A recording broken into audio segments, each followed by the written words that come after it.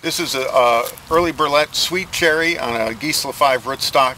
The rootstocks, these type of rootstocks really overflower many varieties, most varieties, so it's very important to come in and thin the entire cluster and spur off on anything hanging up straight down.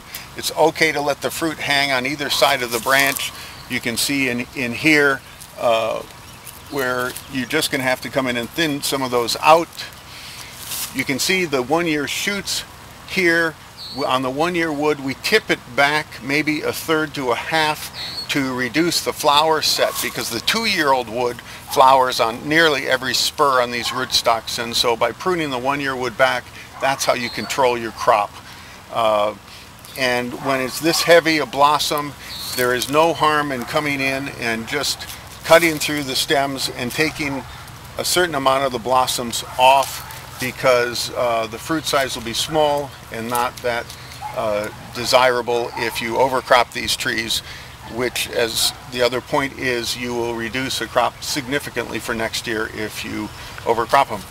So head the 1-year wood back, thin the cherries out up and down the bottom of these stems, and that's a good start for bringing your crop into balance. You can see it's in full bloom. You can see that these Gisela rootstocks, this is on Gisela 5, they overcrop, and that's one of the big problems. So you're going to take the entire spur off of everything that hangs down, and if you look in this one here, we took the spur off a year or two ago. When these blossoms turn into fruit, you get some airspace in there, and you can see we have that in multiple places.